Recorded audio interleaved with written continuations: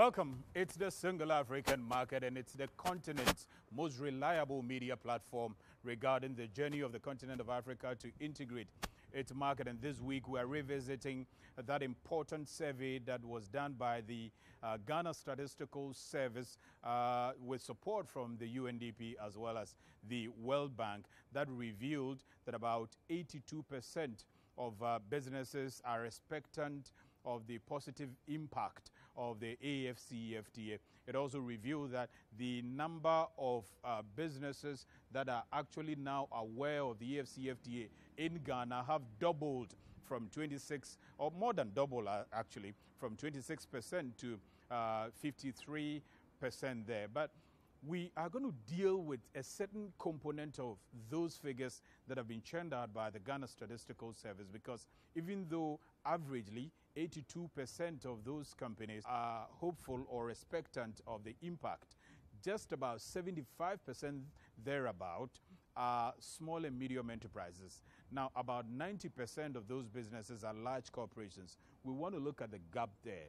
Why is it so? Why is it that the SMEs are relatively, those who are expectant of the positive impact of the AfCFTA post-COVID recovery is relatively smaller than the large corporations? So this week we are going to sit with the UNDP. They supported that survey to be conducted. They also supported this platform to create a lot more awareness, and we will find out what they think that implementers of the AfCFTA should be able to make use of that data that is out there.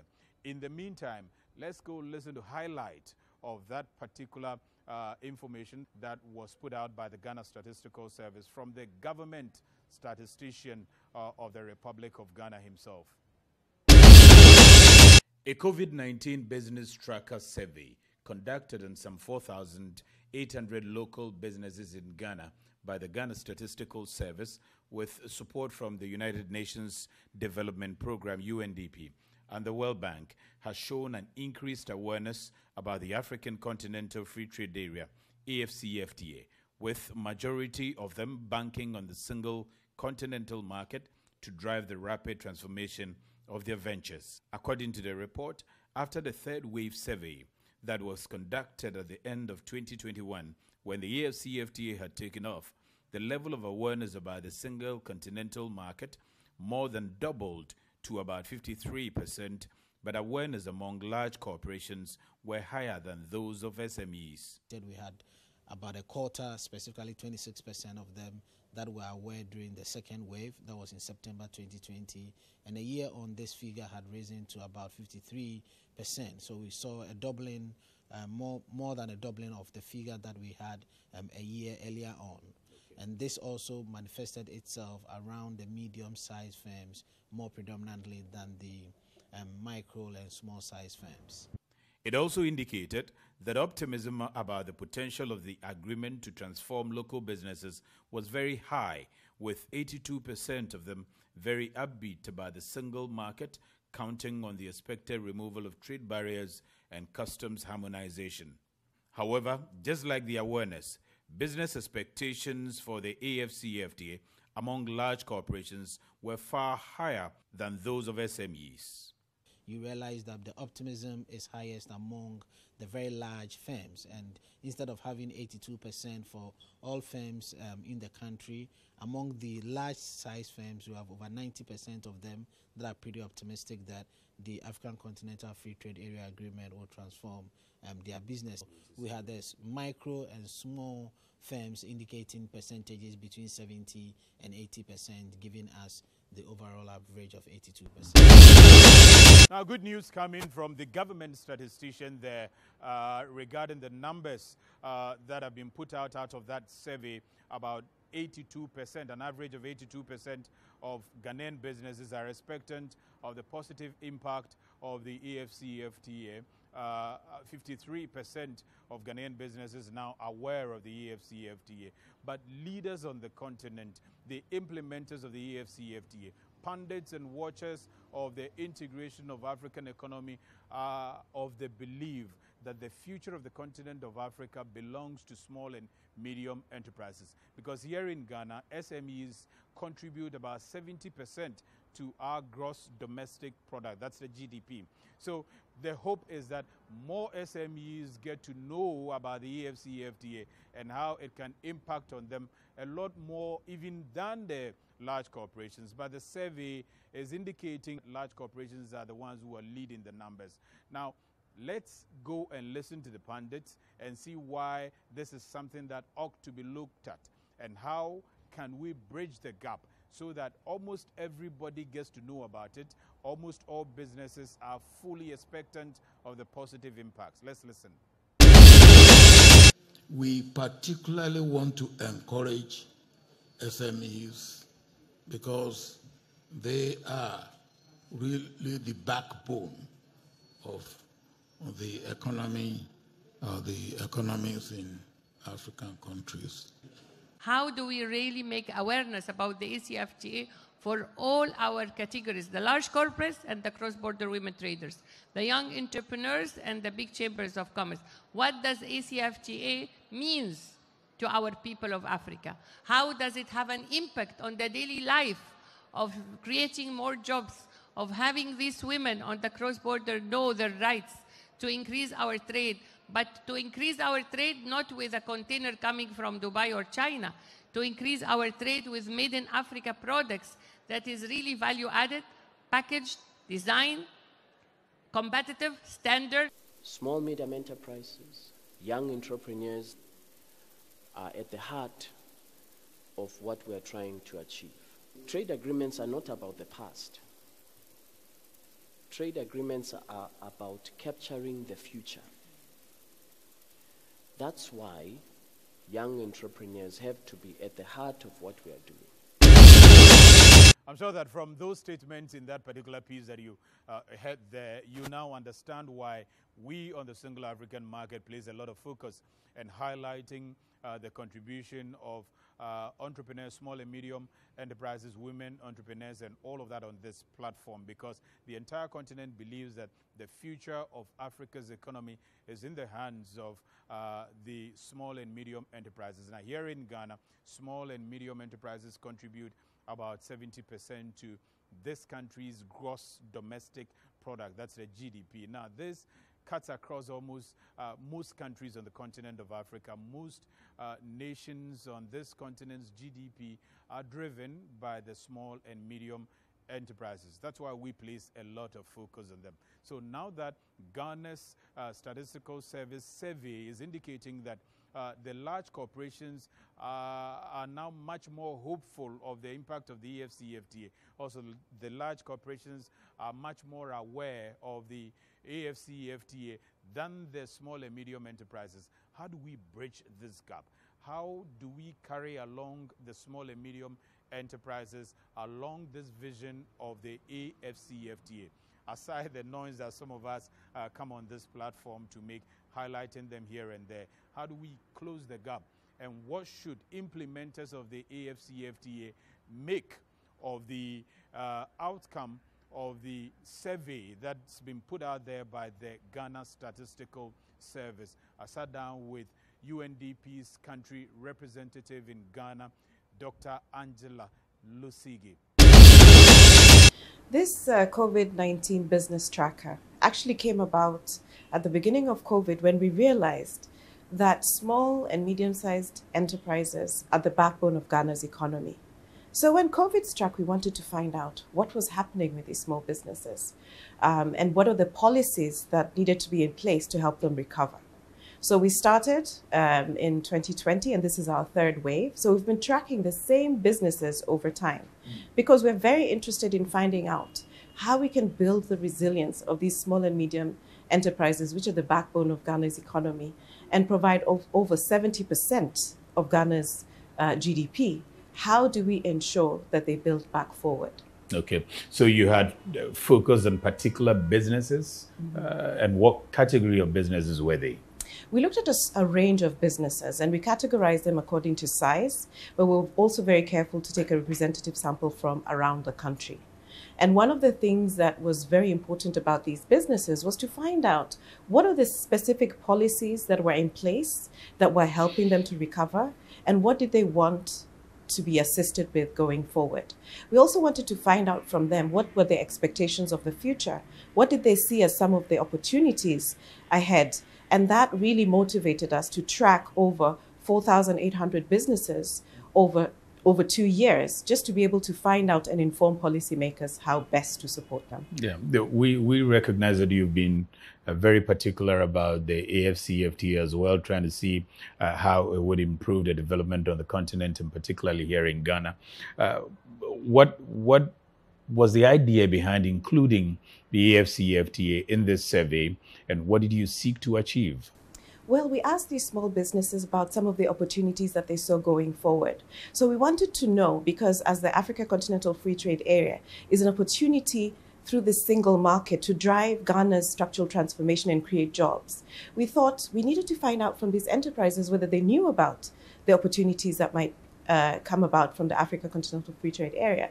And if they knew about it, what were the expectations on how it would affect their businesses? And we found out very early on, at the beginning, not very many enterprises knew about the AfCFTA. But in the third wave, we've actually seen an increase. But more than that, we really looked at the expectations across the board. They all felt that this was an opportunity that would transform their businesses going forward. So there's definitely an opportunity for us here to unpack what these proposed benefits could be for some of these businesses. Now, why is it important that the SMEs, you identify the SMEs to be the lowest category with that high expectation of the AfCFTA? Of what significance is this information? What can be drawn out of it? And what should be done to bring the SMEs on board? Because we've heard quite often that the small and medium enterprises are the backbone of the African economy, the future of the African economy. And so this whole AfCFTA is running around the SMEs. Mm-hmm. Of what significance do you think that the data you got and the fact that least of them, if you compare them to the conglomerate and the big corporations, least of them are expectant of the AfCFTA's impact? Well, actually, no, as a development organization, we always want to make sure that we leave no one behind. So for us, it was very important to look across the spectrum and see how to enable the benefits of the Africa Continental Free Trade Area to reach everyone. So for us, this information is critical because having more information is only one starting point. Yeah. Having the right information and making sure that the SMEs are ready to take advantage of these opportunities is something that we're very interested in, which is part of what is informing our approach to looking at what is the support system that we need for SMEs to be able to make them ready to access the AfCFTA. So this information is very useful for policymakers to let them know that, number one, you have to get the information out there. You have to get the right information out there that is relevant to small, micro, and medium enterprises. And then you also have to be able to let them and enable them to access the opportunities. And one of the ways that we see is through digital transformation. We know that a lot of the enterprises are now beginning to use digital infrastructure. They're beginning to use mobile payments and so on, but very few are able to access the internet and e-trade, e-commerce, for instance. So these are opportunities for us to really look at how we can enable SMEs to be able to access some of these infrastructures so that they can be ready to take advantage of the AfCFTA. We know that the UNDP has been doing quite a lot when it comes to supporting some of these SMEs, some of these young entrepreneurs, young innovators here and there. What are some of the things that you can highlight that can be done to prep up these young entrepreneurs, young innovators ahead of the AfCFTA's practical implementation to let them stay competitive and all of that? The first thing is around digital tools and strategic communications. And we've worked with a group of young innovators and also going down to the district level to see how we can be able to have more access to these tools, because we believe that in order being able to access information and also being able to reach your customers, as well as information from people who are providing services is very, very important. But we also believe that there needs to be an integrated support system for SMEs. And we have a prototype that looks at a range of services and support that these enterprises need. Access to information is one thing, but also access to financing, access to business know-how, how to grow your business, access to export information, because if we're talking about AfCFTA, you need to know what the opportunities are out there in order to export. And then also to be able to think global, to look beyond Ghana and to become global entrepreneurs. Yeah. And on our platform, we've highlighted some of the folks that you've supported. We've had a young man who was adding value to tiger nut, for instance, somebody who is engaged in snail farming, for instance, the young lady using black soldier fly and all of that to convert waste. What are some of the interventions that you practically are offering to these young entrepreneurs? How can young entrepreneurs and innovators take advantage of some of the interventions that you are rolling out? Well, we are now looking at having a digital gateway, because we understand there's a lot of people who are providing different support systems for entrepreneurs. But there is a gap because the young entrepreneurs are not able to find out this information.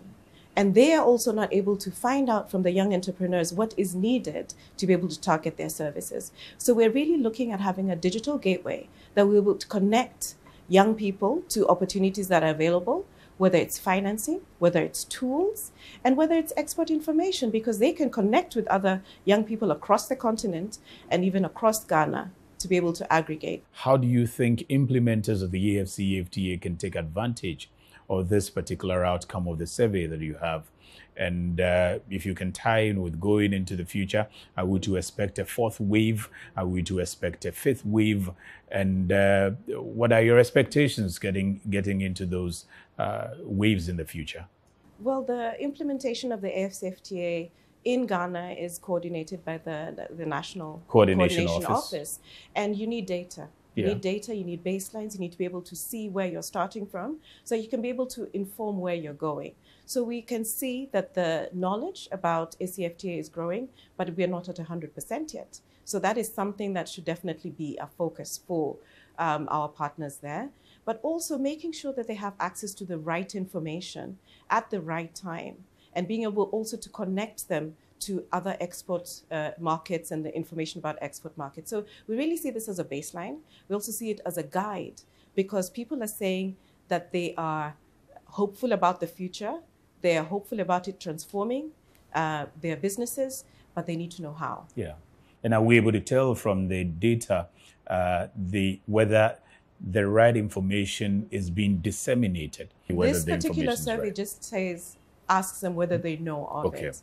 Of course, that again is something that the National Coordination Office can look at to make sure that we're providing the right information, which is why the digital gateway is a very good platform and prototype where we can be able to make sure that entrepreneurs have access to the right information and most up-to-date information about the evolving rollout of the AfCFTA. We're very grateful for our partnership with Ghana Statistical Services and the World Bank, and also the funding that came from the government of Germany, because we are shining a spotlight and listening to entrepreneurs to find out exactly what kind of support that they need to be able to go forward. So we definitely see ourselves going forward and continuing with this data gathering exercise, because we need to be able to inform policies that will actually change lives. That's Dr. Angela Lusigi, the UNDP representative here in Ghana, and the UNDP has been extremely supportive of the agenda of the continent of Africa to integrate its market,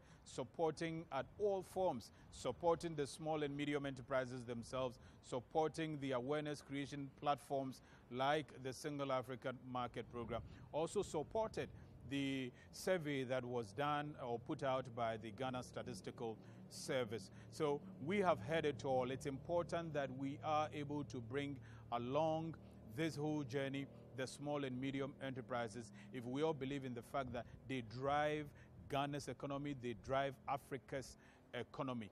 And we are going to ensure that on this platform we continue to drum home this message that the continent's economy is in the hands of the small and medium enterprises, and the AfCFTA is here for them, as well as all businesses on the continent of Africa. Now, this week, we are going to highlight about 4 or 5 small and medium enterprises, young people who are doing great stuff in their innovations, in their entrepreneurship drive and all of that we have been able to profile since we got into this year 2022.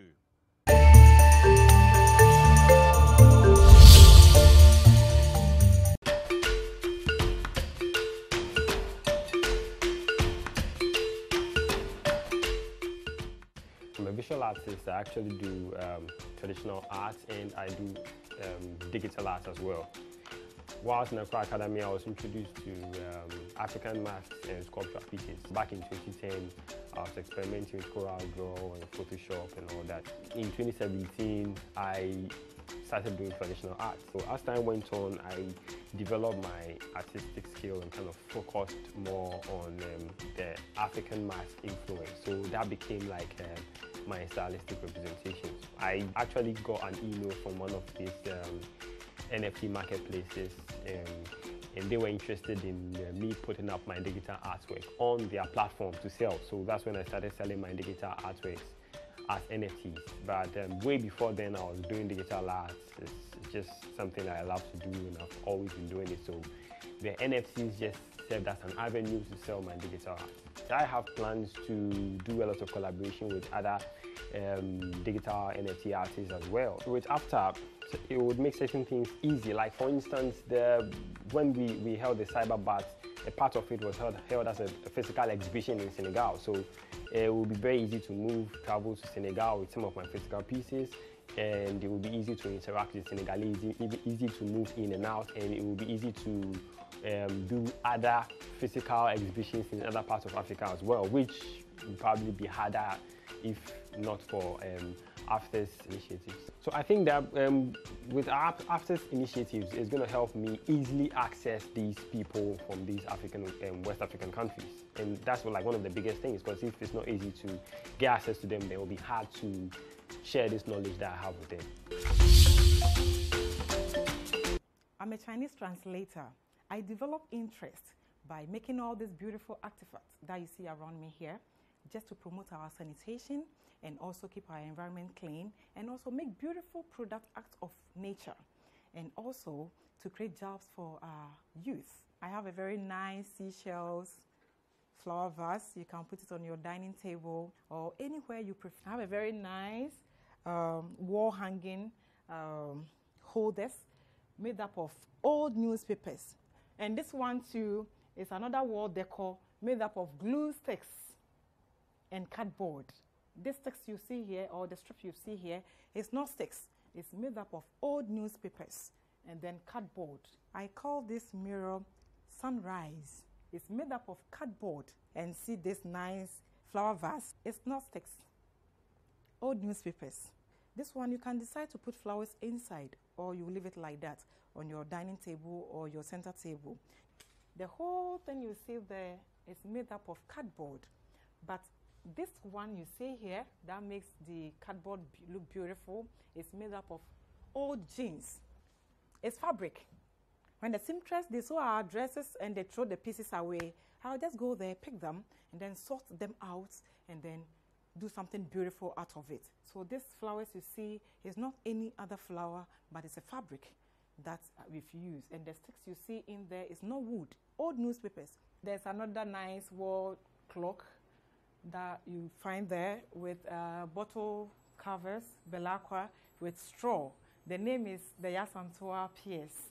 And then if you come here to another wall decor, very beautiful, with broken mirrors and cardboard that we used to produce that. And then jeans, old jeans with cardboard wall decor. A car tie sales counter. So old car ties, old newspapers, cardboard inside, so that you can place your items in a very unique form. On top of the car tie counter, you can see nice vases with their flowers. This vase you see here is made up of cardboard with foam sheets. This is jeans, your jeans. This one too, plastic bottles. Now that we have AfCFTA in Africa, which we can sell our products in the other African countries without paying duties, I want to sell my products in the other African countries. We came together and decided to work solely on our ambition, that's game development. We started with our first project, a side-scroller adventure game called OSA, The Gods Awaken. But due to some one or two circumstances, we put it on hold and focus on our game that we launched recently, that's Cowries the Adventure. Cowries Adventure was born out of the frustration we're going through doing our OSA The Gods Awaken game. Upon everything that goes on as an African, you will still have the chance to fight against it and achieve what you want to achieve with determination. So that's where we started this whole story about a young guy in a fictional setting called Jita, and was called by the gods to succeed a throne. And he decided not to succeed a throne because he wants his freedom. Just like how we, the creatives in Ghana and in other parts of Africa, want our freedom to create and do what we love without any restrictions and without any hindrance. Jita, you've been chosen to succeed the throne. Wow, that's cool. I'm not interested. How dare you make mockery of the great ones? And we try doing this through our music, the music we do in the game. We make sure that we take the things that outsiders think ill or negative about Africa, polish it, makes it appealing to the youth to appreciate their culture and appreciate what Africa has to God to do with the world. The uniqueness of some of the elements in it, the sound, the characters in it, and the story behind it.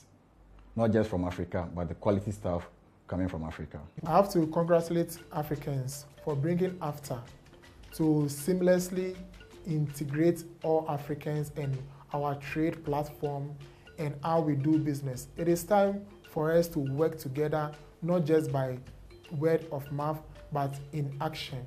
And there are payment system they introduced called PAPS. It's kind of interesting and mind-blowing, whereby you just send money, you don't need to even add any extra. What you send is what the person gets. Well done, Africans, for bringing AfCFTA. I think with AfCFTA, it will help us to move easily, collaborate with other African creatives. AfCFTA has come to stay, and we are very grateful for it. What is going on here? How dare you make mockery of the great ones? You'll be punished for your disobedience.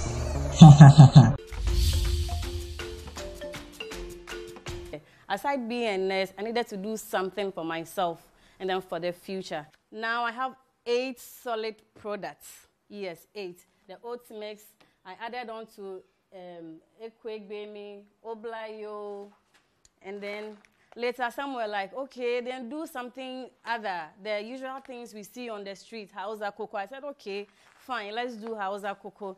Then we managed to process our Hausa cocoa into these bottles. This Hausa cocoa is already sieved, and it takes just 2 minutes to prepare, so no need to waste time at all. Then we all know Hausa cocoa, we eat it with either akara or kose. So we added on kose, akara, and then almighty puff puff. And the good news is we are FDA approved within a year. Currently, we are producing about 500 pieces of each of the products to serve the Ghanaian community. But we have plans of scaling up and then taking it out of Ghana to the neighboring African countries. We want the brand Samuela to be a household name. When you mention Samuela in Ghana, in Togo, in wherever, they know that it's a brand for everything about breakfast. They have it. So we source all our raw materials from the Ghanaian market. That is wheat, beans, rice, flour, corn, everything we use, millet, we source all from the Ghanaian market. So this is the kind of packaging that can fit in any mall in any country, like South Africa, in Egypt. And we believe that our products can also compete with other products on the international market. So now that AfCFTA is here, which is going to remove all forms of barriers, be it tariff barriers or non-tariff barriers, it's going to help us scale up, and then we produce more and then take it to the neighboring African countries. This in turn will help create employment for all those in the value chain. So you can imagine the farmers, their families, the porters, retailers, and then the workers that we have. It's going to help a whole lot of people to get employment for themselves. And this is our small way of also helping to create awareness among the small and medium enterprises, among large corporations, because on this program we'll also be highlighting some of the works that have been done by the large corporations that have been engaged by the national AfCFTA coordination offices and all of that. So we are hoping that all of you out there are getting encouraged by some of these entrepreneurs and what they are doing, and begin to take control of your own economy, as well as the economy of this country, Ghana, and the economy of Africa at large. In the coming weeks, we will be hearing a lot of interventions that have been put together for some of these young enterprises, small and medium enterprises here and there, from the institutions that are mandated to do so. Coming up next, the weather report for all African cities, the flight schedules from the commercial capital of Africa to the rest of African cities, the forex rate for the African market, and the AfCFTA status for party states.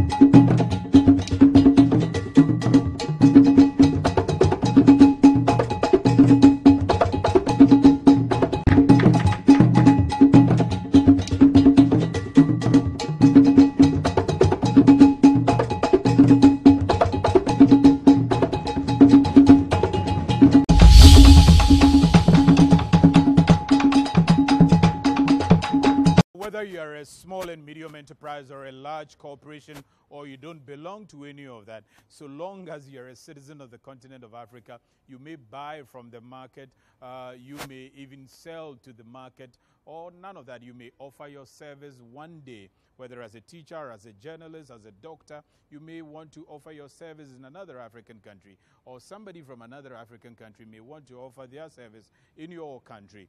It is important that you get to understand this AfCFTA, that's the vision and the new paradigm on the continent of Africa, or be left out.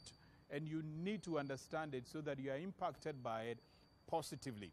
That's why we always encourage you to tag along this platform, listen to whatever is going on that's being communicated to you, and understand the AfCFTA, understand the paradigm, and be impacted by it positively. Thank you for watching the program, and I hope to see you same time next week. There's a particular righteousness in the name of great Africa. It's a fight and conquer now.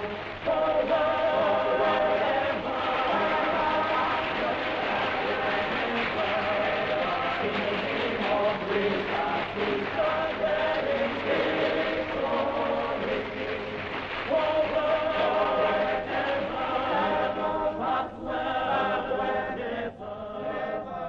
name of grace